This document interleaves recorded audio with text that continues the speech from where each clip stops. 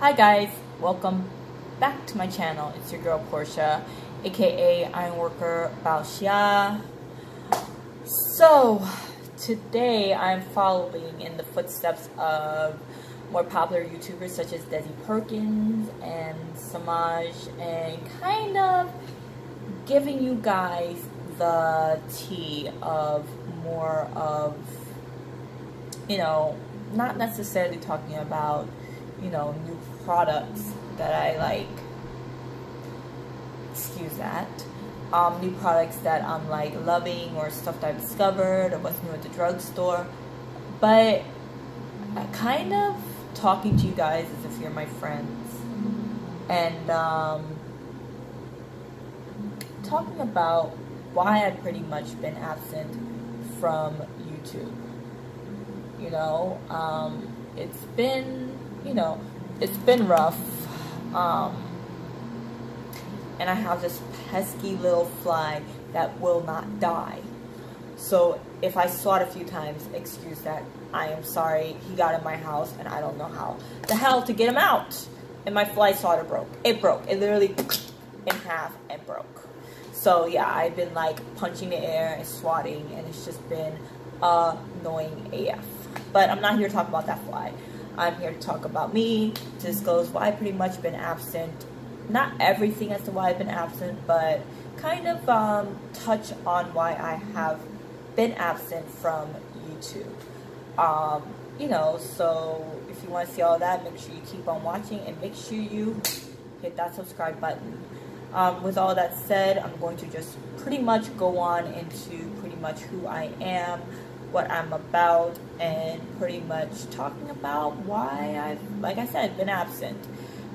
So, like I said before, I am Portia, aka Ironworker Baoxia, in case you guys did not know how to pronounce it, because I know it is a little bit tough to pronounce my username, Ironworker Baoxia. Baoxia is my Chinese name. I do speak Mandarin Chinese as well as Spanish, and I have a reading comprehension of Italian. And of course, I speak English, in case you couldn't figure that out. I'm currently 29 years old. I am originally from Houston, Texas. I've been in New York City for the past 11 years, and I am really an ironworker. I'm a union ironworker, and I've been a union ironworker for almost 8 years. September 1st, I'll be starting my 9th year being a union ironworker, and I really, really, really love it. It has helped me fuel my makeup obsession, my love of makeup, and all that good stuff. So yeah, I do love all things makeup. I have a vanity, I have makeup storage in the bag. This bag is pretty much what I carry with me on a daily basis, what I deem my essentials for my look from day to night and anything in between. But as I look back, 11 years in New York City, it has gone by so fast. And I do a lot of reflection, and I've come to realize that in my time being here, I've had my heart broken twice. Once, the first time by somebody that I thought I would have my happy ever after with, 29, I have 6 more months, and then not even 6 more months, like 5.5 months, and I'll be 30, and a lot of my friends and my classmates have, they've all gotten married, or they're engaged, and they've had families and everything, and I haven't gotten to that point, and I thought I would have been at that point already, but like I said, I had my heart broken. I was with somebody that I thought was going to be the person I would marry and have my happy ever after with, and have kids with, and everything. And the age difference didn't even bother me, to be honest. We were doing so good, but then, scheduling the first it was a little over 2 years of the first part of our relationship. You know, I was doing my apprenticeship for my ironworking career and everything, and so he would work nights, I would work days. So when I was coming in, he was getting ready to go to work. When I left for work, he hadn't even gotten home from work. And then the days that he had off, Tuesday and Wednesdays I actually had school, so I wasn't getting home till 8:30. I would eat and go to sleep, so there's really only one day that we could spend together. And he spent a lot of it hanging out, playing chess and everything, and then we started sleeping in separate bedrooms because, you know, he said that my alarm would wake him up, and we stopped being intimate. And then, you know, and then he moved away for a few months, and then, you know, it was just hit after hit after hit after hit. And you know, it just, you know, the day after my birthday, my 26th birthday, I found some stuff on his phone that I just was not appreciating, especially in light of the fact that we weren't being intimate and weren't sleeping in the same room. Like, you know, we were already in a bad spot. And then, you know, that kind of just, you know, we slowly chug to the 4th year. And then, the relationship went kaput, and it still hurts. 3 years later, it still hurts so much. And then I met somebody else, and I thought that they would have been good, and that we could have been a good, strong power couple. And you know, they broke my heart, and they don't feel like they broke my heart, but they did break my heart. And we're friends now, and we live next door to each other. But to have your heart broken twice in a year's span, pretty much, that's a rough one to ride out.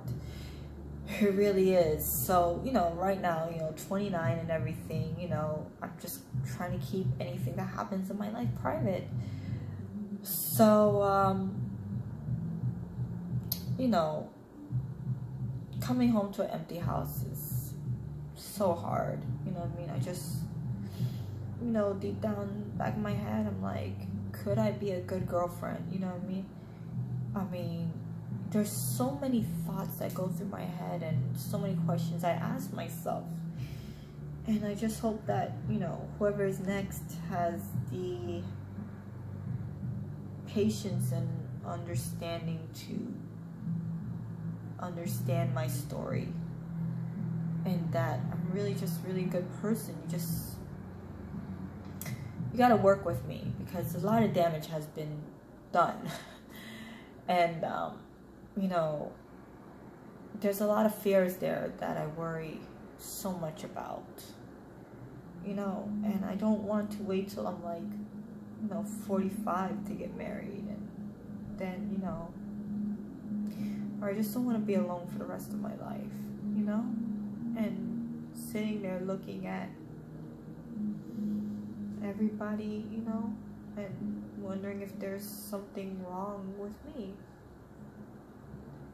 It hurts, you know, it really hurts, you know, and I never want to hurt anybody that I love. I never do.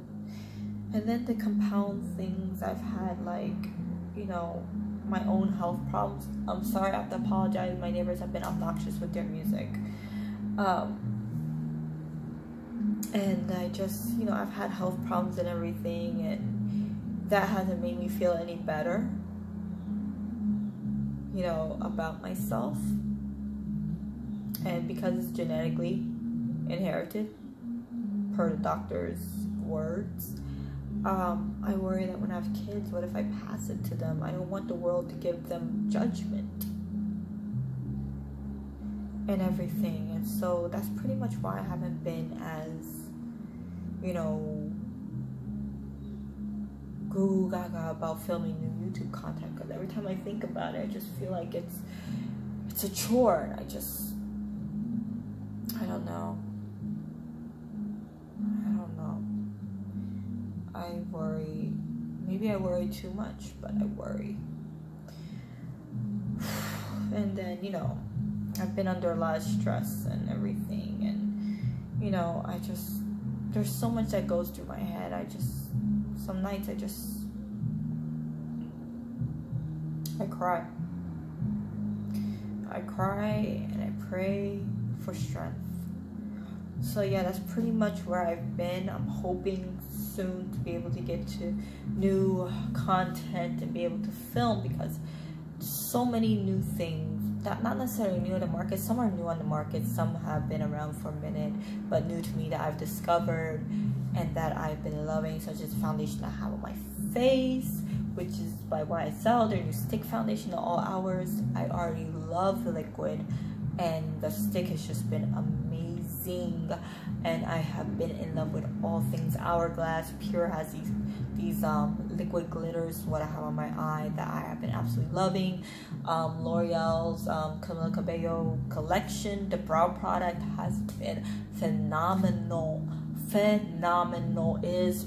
It creates such a realistic hair strokes. It is mind blowing. If I tell you it's mind blowing, it is mind blowing. And of course, you know, talking about these jars that I love so much from Alcone. They are great in case you want to transport loose powders, put a few to travel with, anything that breaks. I just turn to loose. So I have a bunch of loose bronzers and highlighters, and I feel like it gives such a beautiful, I feel like it blends better when it's loose and you're applying it than when it's pressed, for some odd reason. I don't know why. And you know, just, you know, a lot of stuff I have been like in love with. And of course, talking about what is in my staple makeup bag. But you know, with all jokes aside, with all that aside, you know, I've been, you know, stressing and everything, and I feel like actually I've lost some weight. And yeah, I have been eating, but I've just been kind of, you know, definitely pushing food around, eating very little, because I get hungry and then I just go to eat and I just don't have much of an appetite. And you know, I'm at a point where like I'm actually seeing, you know, I looked in the mirror and actually had, you know, you can actually feel all my ribs kind of starting to protrude. So, you know, my arm is actually getting, you know, smaller. So yeah. But yeah, that's pretty much what I have to say today, and hopefully, you know, I'll be able to do a part 2 and keep you guys in the loop about what's happening. With all that said, I am done with today's video, and like I said, make sure you hit that subscribe button, subscribe to your girl's channel, and hopefully I'll have a new video and new content uploaded soon. God dang it, fly. Always ruining my shot. Anyway, with all that said, I love you guys. I'll see you in the next video. Bye.